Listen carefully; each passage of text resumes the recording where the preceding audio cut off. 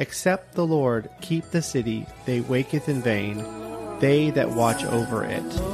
I want to always remember that no matter how incredible the ministry, or the mission, or the business being interviewed, it's all in vain if not for Him.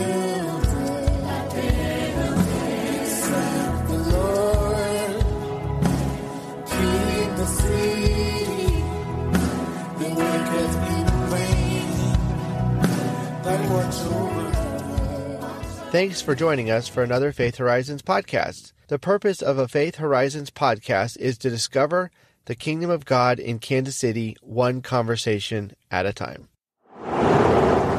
Welcome to another Faith Horizons podcast. Today I have with me Annika Bergen again, but today she's going to actually be, we're going to play a reverse role, and Annika is actually going to be interviewing me. So turn the mic over to you. All right. Thanks, Nathan. So I'm Annika Bergen. I have been writing articles for Faith Horizons. And as I've been listening to the podcast in order to write blog articles from them, I've just noticed that, Nathan, you've made a lot of really wise comments just on the side as you interview people. And so it's been enough wise comments that I've thought, I really want to hear his story.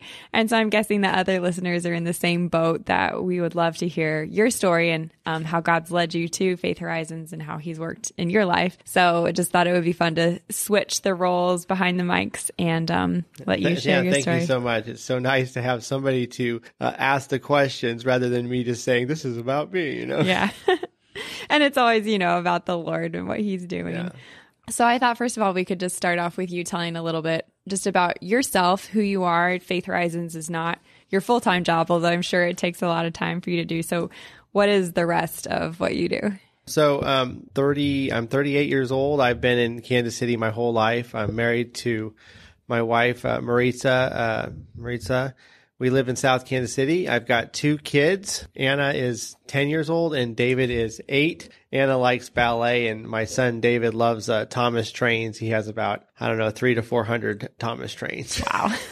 Not all the big ones, some of the mini ones, but anyway. But Maritza, my wife, also grew up here in Kansas City too. Her parents lived out in Martin City, which is 135th and Warnall, and they've lived out there pretty much her whole life. So just a little bit more about me on the backstory. So I'm the oldest of 6 kids. I've lived in Kansas City area my entire life. I remember when I was a kid, I used to, be digging holes in the backyard. I had one time I had like a 5 foot deep, like 6 foot by 6 foot hole I had dug in the backyard. But your mom loved that. Yeah, we had 5 acres though, so it wasn't that big of a deal, Gotcha. The sun's out there digging to China. Anyway, I liked following ants around. I used to have magnifying glasses, and I'd follow ants, and they had like these little trails on the ground. Anyway, so I was just interested in stuff. We were homeschooled, so I had to find something to bide my time. So there I am in the backyard, I started a lawn mowing company when I was about 10 years old, and I mowed the neighbor across from me, the neighbor beside me, and then the other neighbor across from me. So I had my own like little lawn mowing service. I would just literally go out of my yard, come right back, and it was really cool. Mm-hmm. Anyway, so some would say, about me and about following the Lord, some would say that I knew God before I was born. Although I know that's not possible. I know that I started following Jesus around the age of maybe like 3 or 4. And even at a young age, I would tell people about Jesus. And I remember that at one time I was speaking with a person in a library. I remember this too. I vaguely remember it still. And I was talking to this guy, and this guy was talking about how he was about ready to commit suicide. And I was like, And I was talking to this guy. I'm like, man, don't commit suicide. God still loves you. You have a life ahead of you. I was 10 probably. Wow. And I remember this guy was a lot older than me. And there was some other stuff in that conversation where he might have said, I killed my parents. I'm going to commit suicide. And I'm like, oh my gosh. Wow. Don't kill yourself, man. That's not the solution. Yeah. Anyway, but I don't know what all happened there anyway. When I was about 18 years old, I went off to Bible college at Victory Bible Institute in Tulsa, Oklahoma. I was down there for 2 years. I was a part of a group called IMT, which is in ministry training. So there was the Bible college, and then there's an additional group that was beside it. There was like a full-time ministry thing. So we were doing like outreaches, performing arts. We did, I don't know if you've ever heard like there's different types of performing arts groups. Like I was a part of a group called, anyway, there's different types of performing arts messages that are really keyed in on sharing the gospel with people. So anyway, I was Satan in one of them. Okay. I was Satan. So I had like a chain and I had people attached to the chain and I was dragging them around. Wow. And we went down to Mexico and we went to a lot of cities in the United States and told people about Jesus. Anyway, that's my Bible college story, but really had a really great experience down there. When I came back to Kansas City when I was about 20 years old, and I never went into vocational ministry. And that's kind of, it's interesting because I just never felt called to it. So I actually came home from Bible college. I had a practical ministry degree, and then I went into the marketplace. And so I ended up working at Einstein Brothers, Russell Stover's, Cabela's. Mm-hmm. I was actually a car salesman for a while. I sold cars for about a year. And through all that, I actually learned that I actually really liked managing. I really liked managing people. I liked leading others. I really found a knack for leading others and managing others.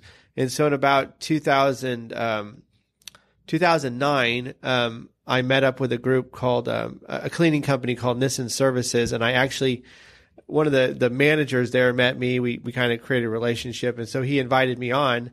And I joined up with Nissan Services in 2009, and I've been managing with Nissan Services for 13 years now.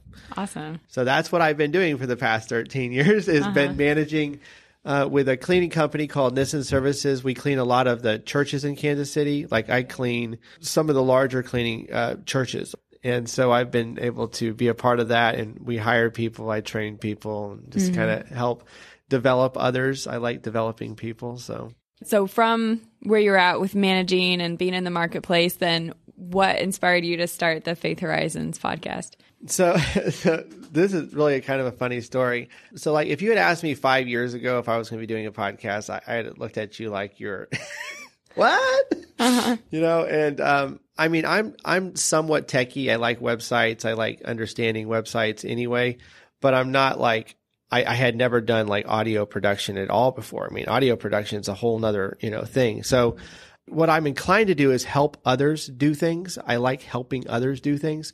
And so I was helping a guy start a podcast for about 2 years, and we kept talking about it. And I kept, drawing up the plans in my mind and then bringing him ideas and suggestions and all this.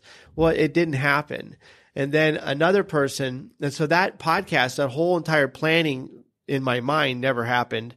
And then another person, suggested to me that maybe we could start a podcast together, but he was going to do it. So every time that it was starting the podcast, it was never me hosting. Mm-hmm. You're just helping other people. I was just helping other people. Uh-huh.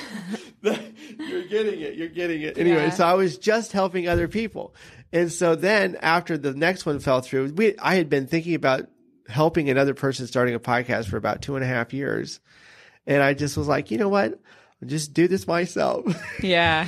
So I started a podcast. That was what really kind of got me started, was I was trying to help somebody else do something that God was actually calling me to. And it's like, I was like, I'm going to just have him help everybody until he figures it out, and then he'll just do it himself. Just do it. So then what was the vision for specifically Faith Horizons? Like, what did you hope to accomplish with it? So when I first started Faith Horizons, the goal was to interview kingdom businesses, like Christian businesses, kingdom businesses in Kansas City, and just to kind of figure out how they were serving their neighborhoods, their people, and then their customers. That was the initial approach, because I just wanted to learn about all the different techniques and like kind of what they were encountering, the obstacles, and then some of the kingdom solutions that they were actually bringing for neighborhoods, their people, and their customers. There's a lot of data there if you think about that, so that's very data rich. But after starting it, probably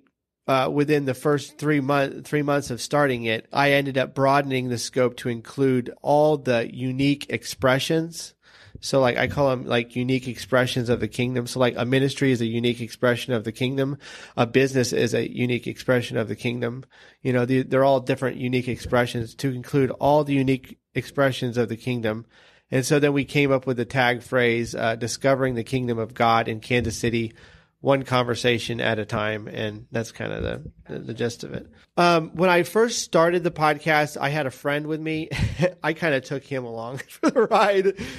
Sometimes you just need somebody to go with you. Hey, can you go with me? Because I'm scared of this, And so I had this friend, and his name is Chris Gall, and he was a retired Marine. He actually helped develop leaders in the Marine Corps for like 25 or 30 years. And so I thought I was going to do a podcast with him. That was another thing too. I was thinking that I was going to start a podcast with another person. Mm-hmm. And I thought I was going to do a podcast, but I was going to host it, but he was going to go with me. And then, so we ended up doing like 8 to 9, You'll Never Hear Them podcasts. And these were all of like the pre thing. So we would do a podcast. We're like, oh, that didn't sound good. So then we do another one. That didn't sound good. So we ended up putting out one at the very end of that. We ended up putting out one of his podcasts. It's the second episode in Faith Horizons. It's Chris Gall. He has a leadership coaching thing, but he did 8 to 9 like trial runs with me. Wow.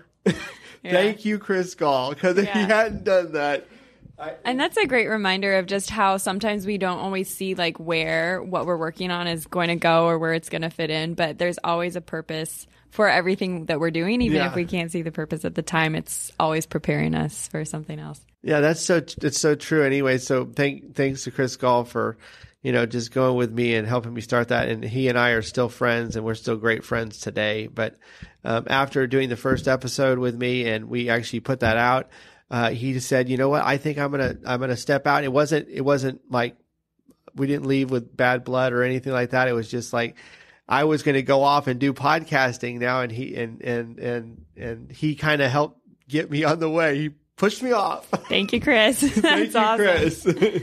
That's great. What is, just real quick, just some of the fruit that you've seen from having done the podcast? Now, how many years have you been working on it now? So I've been doing it for 2 years. So we started it in, the first episode was in April of 2020. Okay. It was a COVID project. It was a COVID project. And then what's some of the fruit that you've seen the past couple of years? It's interesting how many different ministries were started in 2020. I mean, so many things started out of 2020. So one of the things that I've noticed that I didn't realize, like the kingdom of God in Kansas City is just so, and I'm going to use the word data rich. It's data rich. And what I mean by that is like all these ministries have all had to fight their own battles to get to where they're at. And they all understand different aspects of sharing God's love or by helping people. And so it's helped me figure out, that we're just basically Faith Horizons is at the tip of the iceberg right now. Mm. When it comes to understanding what's going on in the kingdom of God in Kansas City. Yeah. Like I've interviewed maybe 15 unique ministries. And then I have other podcasts, which are called like Kingdom Briefs, which bring in the same people over and over again to speak about, like a kingdom business aspect of Christianity, or like I got a guy that does like, he's an evangelist. So he just talks about one evangelistic thing after another. Mm-hmm. And so, but I have about 15 unique ministries there. And I would say in Kansas City, we probably have 3,000. Wow. I mean, that's so how you have your work cut out for you for the next while. That's how big it is. Yeah. That's how big it is. It really is that big. Yeah. And we as human beings, we don't realize, because God's kingdom is so vast. We always look out our door like, oh, it's all bad and everything. But remember in the Bible, when Elijah was complaining to God that there's nobody else, it's just me, I'm going to go and die, and God's like, hold on, I've got 7,000 people that haven't sworn to anybody, you don't even know about. Yeah. Basically, the Faith Horizons podcast is about finding the people you don't even know about. You don't even know about these people. I mean, the amount of work that has been done, the groundwork. I mean, like you mentioned in the Bobby Joe Reed interview, she has been there for 20 years. Her ministry now is having neighborhood impact. She's changing lives, 10,000 lives. If she's got a 73% success rate or 76, that's 7,600 lives. That's huge. Yeah. Or even like I'm going through Apostle Ray Mabian's story now, and he started in 1984 in Kansas City. And so that's almost 40 years ago now. Yeah. And so it's like, you know, your podcast has been around for 2 years, but it's just perspective of like the groundwork that has to be laid and what God is doing. Like God is in it for the long term, for long-term impact. Yeah. Well, speaking of long-term, just wanted to kind of transition into more of your personal story. You had mentioned in some other podcast interviews that you have your own story of recovering from trauma and what that's looked like for you. So I was just wondering if you could share some of your own journey and what God's taught you through that. Yeah, sure. So I don't have like a really bad story. Like I don't have like a really bad story. I mean, I had both my parents when I was growing up, you know, and I had 6 kids, and my parents are still married, and I still have all my 5 brothers and sisters, you know, and I'm the oldest of 6. So I don't have a very bad story. But so what happened with me was around, in 2017, I think it was 2017 to 19. I just realized that I had reached a ceiling on who I could be. Does that make sense? Like I had reached a ceiling. Like I kind of wrote out some notes right here. That all people, you know, we all have a natural ceiling on what we can accomplish with what we've been given. And once you reach that ceiling, you either live under it or you have to break through it. Wow. What kind of things made you realize that you had reached a ceiling? Well, I was really just bogged down. Like, you ever felt bogged down before? Like you're really just bogged down, and there's sometimes like with the computer, you can sometimes defrag a computer. Do you know what I mean by defragging? I'm not technical at all. That's the reason I'm just the writer. Okay, so basically it's just getting rid of all the junk that's not needed in a computer in order for it to function. Does that make sense? So defragging a computer is just getting rid of all the extra files that are not needed in order for the computer to function. But the computer is constantly picking up all these files, these internet files and stuff. And so by defragging it, you might get rid of, 4 to 5 gigabytes worth of data the computer doesn't need. So like there's a defragging that goes on in our lives when we're with the Lord. We're defragging. We're constantly like, it's like a filter. We're like filtering out our stuff. And then we come out, we're like, okay, I feel better now. You know what I mean? So that's one way of looking at it. But what I went through in 2017 wasn't a defragging. I had reached a ceiling. Like I had reached the top of where I was at, where I could go. And so I actually consulted with a biblical counselor. And he wasn't really a counselor per se, but he kind of just led me through a process to, kind of help me identify, some of the lies that I was believing about myself. I mean, I was insecure. I'm still kind of insecure, but I mean, I was insecure. My insecurity was limiting me. I was becoming a victim. You know what I mean? Because once you become a victim, you no longer have control over anything. Okay, I think I know what you mean, but explain it for the person listening right now. So once you're a victim, then, once you're living out of a victim mentality, you're like, this is being done to me, that rather than I am in control of my own situation. Like it's being done to me, so I'm a victim. So life was starting to be done to me. Does that make sense? Rather than me actually contributing and actually taking steps to make my own life better, So a victim mentality would be more like, life is what it is. I can't do anything to change it. I'm just the product of my circumstances, basically. Yeah, and really, once you reach that perspective, the enemy has you right where he wants you. Let's put it that way. Yeah. Because you no longer are powerful, and that's what the enemy's desire is to do, is to make us not powerful. And so I had reached that stage where I was starting to become the victim, and I didn't like it, because I have a natural spirit of joy. I have joy, like I have like this, like I can joy through anything most of the time, but I couldn't then. And I was like, what is going on? So I contacted the counselor, and we kind of went through a process of just hearing from the Lord and discovering those lies that, I believed, like, because these are lies and they weren't really spoken by my parents. But no matter how you go through life, you go through circumstances in your life, and depending on the individual, you process things differently, and you might start to believe a lie. So these lies become your truth. So if you believe that, I can't receive, like I couldn't receive from the Lord. I didn't know how to just be a kid. Does that make sense? Yeah. And so like we have to be able to be a kid with God, because like, hey God, I need something. And we have to be able to say, I expect him to show up and help me because he's God and he loves me. So what would you say were some of the life-changing truths that you gained like on the other side of the counseling process? So just one more step. So what happened with the counseling process is we didn't just go through a defragging system. What I wanted to say was, you can buy a Dell computer, a 2000 Dell or 2020 Dell computer. In 5 years, that computer will be out of date, right? So my computer was out of date. So the Lord didn't defrag me. He put a new motherboard in my being. Does that make sense? He's like, you need a whole new operating system to where you're able to determine that God is good, and God is good. And so it does, even though I see that bad thing, that doesn't mean that God is bad. That means God is good. So that's now a lie. Right. Lie.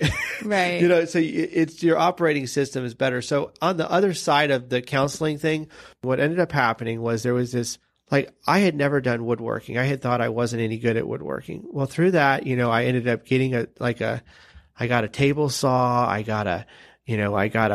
built a workbench. I started getting all these little things. I started building birdhouses. I had never done all that before. I had never done that, So it was just something that in you that had never been allowed to come out before. Right. And so then I was like, oh, I'm good at this. I'm good at something. And then also out of that, so this creative spirit started to come alive in me, So this creative spirit started to come alive in me that I had never encountered before. And I've realized this is true. Most of people, like, the first thing the enemy tries to shut down in you is your creative spirit. In the beginning, God created the heavens and the earth. Any person on the earth is created in the image of God, right? Yes. Yeah. We believe that's wholly true. They're on their mission to finding God, but some of them are, but Yeah, but we all intrinsically carry that in us, the image of God. We were created in the image of not. God. Yeah. Every human being, right? And so the first aspect that's displayed in the Bible is God as the creator. So the enemy wants to shut down creator. Because the minute he can shut down creator, you can't create future for yourself. You can't create, literally the creativity of human beings has changed everything. We create roads, we create cities, we create, this is how we do business, this is the business of humans is creating, And so if the enemy can shut down creating something or creating things, then then he stopped probably your greatest weapon. So along those lines, to the listener who's listening right now and saying, wow, I think I can relate. I feel bogged down. Yeah. I've lost my creative spirit. What would you want to say to them? I would just spend time with the Lord and just try to find out, what lie am I believing that's not true? God is good. God loves me. Can I receive from him? If I can't receive from him, well, that's a disaster. And then, that's what I would do. I would probably look to the Lord and try to find I'd try to find the lie. Where are you being lied to? What's the lie? What's not true? And if you're saying to yourself that I am not, I can't do it. I can't do it. God is the God of the impossible. Well, so that's not true. That's a lie. You're part of so that would be my suggestion. That's cool. And then just to recap, so it seems like the lies or the truths that you found were that God is good, that he wants to give good things to you, and that you are creative because you're made in God's image. Is there anything else that you'd add to that? Yeah. And then, okay, I would just say, because we're on Team God, we can afford to take a greater risk than other people. Wow. Yeah. Because we're on Team God, we can actually kind of pursue things and expect to be able to be fine on the other side. Whereas other people might get bogged down by fear. Whereas, with us, it's like, I'm going to just try it. Yeah. What's the worst that could happen? You know what I mean? Let's because we're so on what are Team some Team God risks you've taken? Faith Horizons is a Team God risk. We're putting a lot of money into Faith Horizons every year. You know, we haven't really had a significant return on investment yet. There's enough coming in, you know, to pay for the bills that we do have, but it's a Team God risk. You know, it's like, hey, this is going to work out, you know, in the long run. And so another Team God risk would be like, I had it's anytime God tells you to do something that would not naturally be your first choice. Mm-hmm. Like whenever God's telling you something like, oh, I would never do that. Well, that's probably a Team God risk. Yeah. So on the trauma thing, I didn't have any major traumas, but my traumas were basically just lies. The enemy just wants to attach all these little lies to you to where you can't move anymore, to where you're bogged down. Mm-hmm. And then you can't function.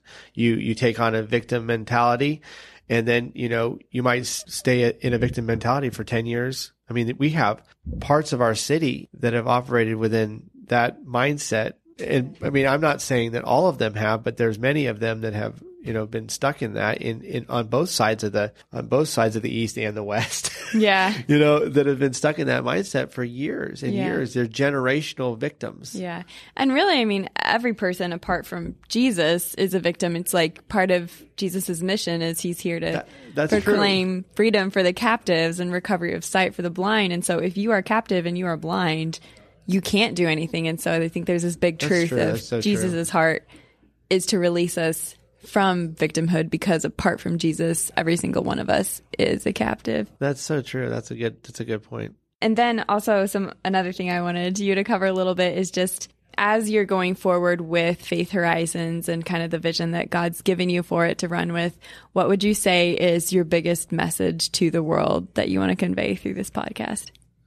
Yeah. So my hope is to create a data resource that could be duplicated, just a lot like what you did with Spiritual Roots of Kansas City. Remember, you created that's a duplicatable item citywide. You know, multiple cities could duplicate the same process that you used to showcase what God did in their cities. So you're telling the history of Kansas City. You know, I'm speaking about what are the operating systems that God is using to impact cities? You know, like how is God? So my goal is to create like a data resource to say, this is how God is interacting with the housing district inside of Kansas City. This is how God is interacting with the homeless district inside of Kansas City. You know, this is how God is interacting with the government in Kansas City, you know? Yeah. And so there's a lot of these people there's ministries that actually have been started to influence governments in our city, to influence the government. So I just kind of want to get all of those. I want to get it categoried out. Yeah. I want to create a library resource that could be used for Kansas City, because who wouldn't want to get behind the missions of God? Right. Yeah. And so kind of like offer people the ability to partner, whether financially or voluntarily or prayer, with these ministries in Kansas City. But also, if you're looking from another city, to say, oh, wow, we probably have the same things in our city. Mm-hmm. And so what are our ministries that we should be partnering with? Yeah. And that's something I found really helpful as I've been listening to the podcast myself, is realizing these big problems that feel hopeless, like high crime rates and poverty and recovery from being in prison and things that just seem insurmountable, to hear specific people's stories today of how over a 20-year ministry they would lower the crime rate in their neighborhood, or like help so many people coming out of prison and just different things like that. So it's given me a lot of hope for what can be done through like real life stories. Yeah, and many times the solutions that are being presented are practical. They're not always spiritual. You know what I mean? They're very practical solutions. Like, you know, like you're referencing one of them, but there's somebody's coming out of prison. Well, let's get them a cell phone. Let's help them get a place to stay for a couple weeks. Let's help them have an opportunity to get a job. Those are practical solutions that, you know, like it says in Isaiah 58, help the people, the poor, the hurting, the hungry. You know, I should probably requote. read that in the Bible, but basically I think it's the orphans and the widows. Please help the orphans and the widows first. This is what I consider true sacrifice. Yes. Or true offering. Yeah, that's really cool. Okay, so how do you see Faith Horizons serving its listeners, and what's your vision for how this podcast can bless the listener? My hope for this podcast is it would light up people's minds to understanding how vast the kingdom of God is in any city. You know, we have people that are focusing on, like, I know there's one guy in Kansas City that's buying houses. He's buying houses. What do? I'm buying houses, and then I'm renting to people, and then I'm helping them become owners. Well, God, that's a brilliant idea. You're changing economies. You're changing that family's economy one at a time. And so my goal is just to light up people's eyes to how in depth God has been about all the different aspects of our world today. That's amazing. And the government, you know, like our government, you know, in America, our government in our cities, they all have their own solutions. You can look down the list of the government solutions for the homeless, for the housing thing.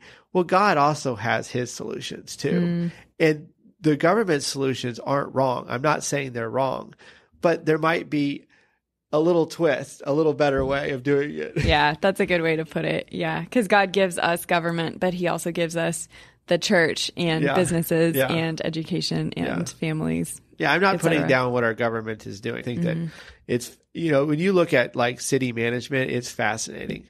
And I've done some research on city management. City management is fascinating. I mean, Kansas City has 2,600 miles of road. Someone's got to take care of that. You wonder why they don't get your road plowed? Well, that's why. 2,600 miles of road. And we actually are bigger than New York. The Kansas City metro area Kansas City proper, Kansas City, Missouri proper is bigger than New York. As far as the land. As far as the land mass. Right. Yeah. So, I mean, we're not small. We're not a small fry, but New York has millions and millions and millions of people, and whereas Kansas City only has like 500,000 people. So we are actually, so you think about, you know, just trying to maintain an infrastructure. Well, what does that cost? Right. I mean, but this is all the fascinating stuff about cities. Yeah. You know? So then basically to bring it back, so then the heart of the podcast is just serving people by helping them see their city in a new light, see in depth everything that's going on and how God is usually using ministries and people to affect the city. Yeah. And then also give them the opportunity to partner with those different ministries. You know, they can partner with them financially. And I'm trying to ask those questions, you know, how can we partner with you financially, voluntarily? What do you need? Yeah. So let's ask this. So for Faith Horizons, how can they partner with you financially and voluntarily? What do you need? So the Faith Horizons business model has you could do donations through Patreon if you want to. That, you know, you can start, you know, sign up, you know, $25 a month, $50 a month. You can always do that. Our long-term goal is to do advertising just like a newspaper would. Okay. So like I have a website. I've got like, you know, 10 to 15 different locations on there for advertising. So that way we can advertise for local businesses or other businesses. I mean, if it becomes worldwide, it becomes much bigger but it's to advertise and to bring in money that way by promoting, businesses that we curate. We would like them. We like that business. So we'll let them advertise, and we're creating ads for them. And so that was one way to bring finances in. One of the biggest helps that you can do to help Faith Horizons, though, is to share the podcast. I mean, by providing listeners, we have more authority and influence. You know, if I get 20,000 downloads an episode, if I get 30,000 downloads an episode, well, then I can easily sell this to an person trying to advertise, and we can make money. That's not a problem. Yeah. You know, but we have to grow the listenership. So just the opportunity to grow listenership, maybe even strategy on that. Any help with like a mal opt-in stuff would be helpful for Faith Horizons right now. I mean, that's like the nitty gritty stuff, but we need a bigger email. We need a bigger, you know, just so that way we can extend our reach. And cool. Great. Well, thank you. I really appreciated just getting to hear your story, and it's fun to be on the other side of the mic doing the interviewing. So really appreciate you sharing everything. That's such a blessing. You've been such a blessing, Annika. Thank you so much for doing this, and we'll get it done. So thank you. Great. Thank you. Here's a quick update from Faith Horizons. I have recently added unique pages for each organization interviewed on the Faith Horizons podcast. These pages include all articles and posts for that specific organization and also include the opportunity to leave your testimony of experience with them. You can find these specific organization pages and the opportunity to leave testimonies on the front page. Please take the time to leave a testimony for whichever organizations have impacted you. It really helps tell the complete story of what God is doing in Kansas City. Thank you so much.